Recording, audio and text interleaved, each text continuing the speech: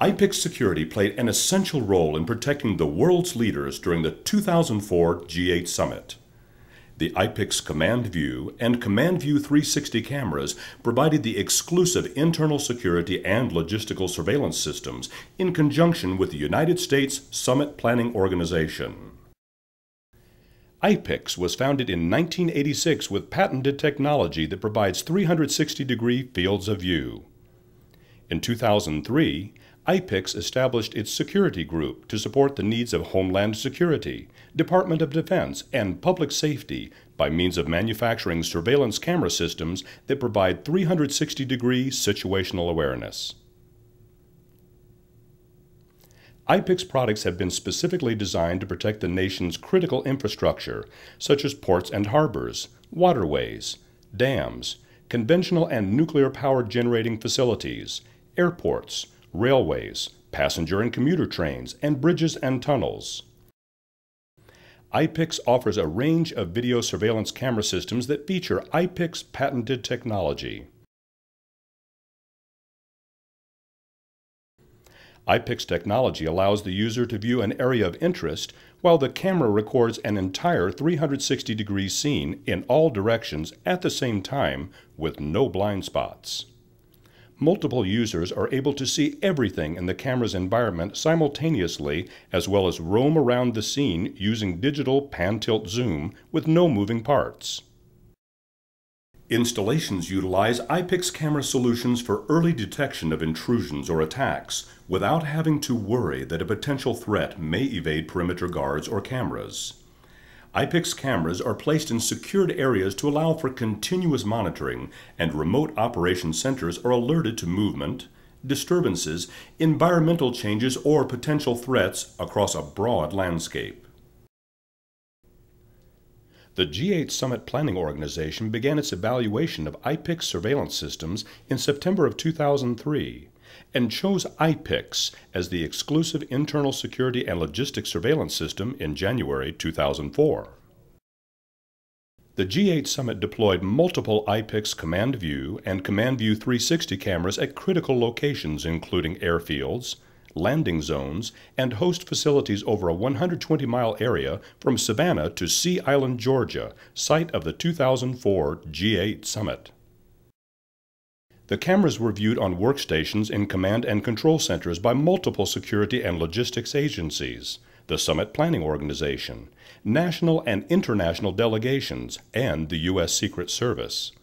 The primary purpose was to provide security surveillance for the leaders of the 8 member nations and logistical support for the Summit Planning Organization.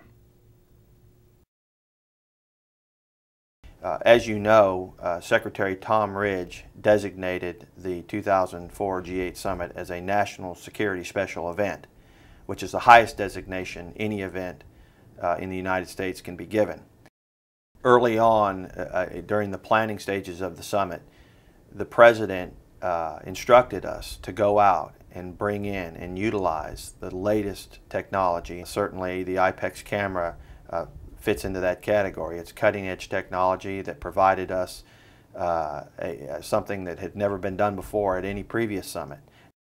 The 360-degree camera lens allows us to capture a much larger picture, and so rather than just a narrow lens, we now can see the whole event unfold.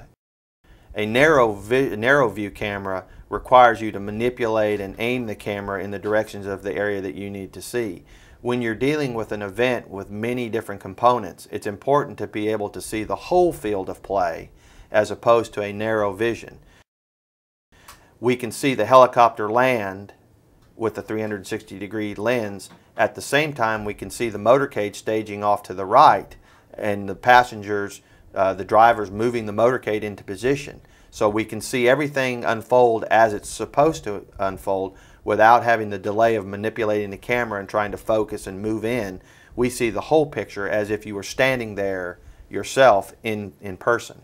And so that's very valuable. The camera was essential for us in coordinating the timing of the arrivals and departures of the leaders' aircraft and helicopters from Hunter Army Airfield to our security landing zone on the Sea Island Causeway. We were able to keep the President advised to the minute as the leaders were progressively descending on Sea Island. Secret Service utilized this camera. The feed of the images were fed into the multi-agency command center, which had all the law enforcement federal agencies and state law enforcement agencies. It was a huge command center that they all had access to the broadcast of the images off the IPIX camera. We used the camera for both logistical reasons and security reasons at the main checkpoint, security checkpoint, that allowed the checkpoint that you had to go through to gain access to Sea Island, to the summit venue. It was basically the last checkpoint that you had to clear. We had fears that there would be huge protests at that intersection, and so we want to have a camera in place so we could see things develop. If crowds started to gather at that intersection, if we had a backup of vehicles at that intersection, if motorcades could not get through because the intersection was clogged with vehicles or personnel, we could reroute, or we could adapt our plan to divert around situations like that. And so that's where it played a huge role. It gave us a one-up, it gave us some advance notice of a pending or gathering problem, and allowed us to divert and do other things. And it was an absolute essential tool, and I am confident will be used at every summit. The last 8 years I worked directly for the President of the United States at the White House Communications Agency, and I was in charge of communications wherever he went, whether it would be overseas, or it would be in Washington, D.C., or it would be in Iowa. I have been a signal officer in the military all my life. Command and control is the most effective thing, and it's the thing that you need for this. Spence Geisinger had introduced me to IPIX, and immediately I realized that it was a professional group of guys. The technology was what we needed. And what's incredible about this technology is not only can you see the battlefield, but you can pick something out and zoom in, and you can further identify what it is, or why it's there, or why it's a threat. It's C3I, command and control and communications for any major function. You got to have stuff that's flawless, that's not going to break, that's supportable, that's simple to hook together. Speaking to the Deputy Chief of Staff of the White House last night, this technology would be an asset to the RNC, to any event that requires multiple agencies, multiple things that happen at the same time simultaneously, that you can only have one ambassador, or you can only have one Secret Service agent, but needs to see what's happening in the whole, I call it battlefield, but be able to see the entire battlefield in a snapshot. In this particular situation, you only have one ambassador, you only have one deputy, you only have one security agent that's in charge, and this IPIX has allowed you to bring situational awareness to everybody.